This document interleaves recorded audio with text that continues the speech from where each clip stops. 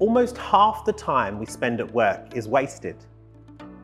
Research shows that unnecessary meetings, irrelevant emails, and those small thankless tasks are all contributors to this problem. The Action Priority Matrix can help us here. This matrix is a tool that helps us measure the effort and impact of our actions and tasks so that we can identify where to best spend our time and what tasks to delegate or to avoid. Ideally, we want to spend our time on high-value tasks that yield results, so our motivation stays high and we're able to make a real impact in our work.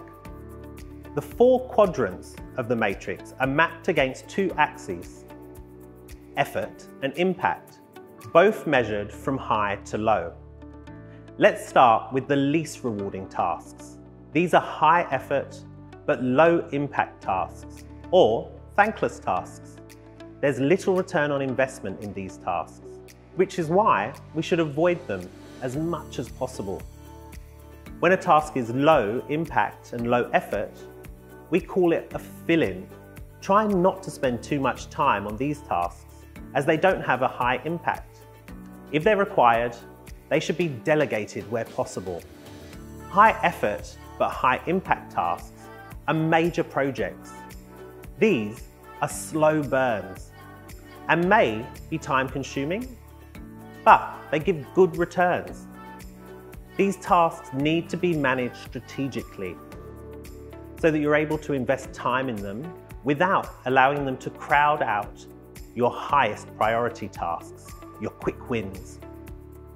Quick wins are low effort and high impact and are therefore the most attractive tasks.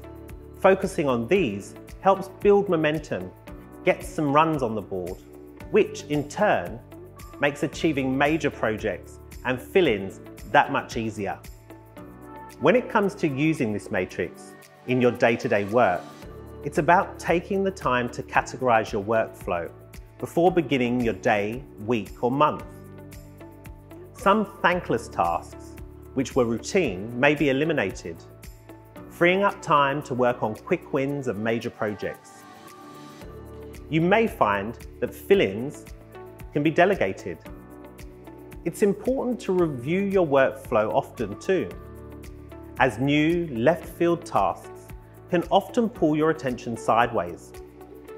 Prioritizing effectively doesn't just make you more productive. It helps those around you and the wider business, as you spend more time on tasks that matter and remove obstacles that compromise high performance. No one likes wasting their own time, which is why it pays to spend time critically thinking through your workflow and prioritizing first.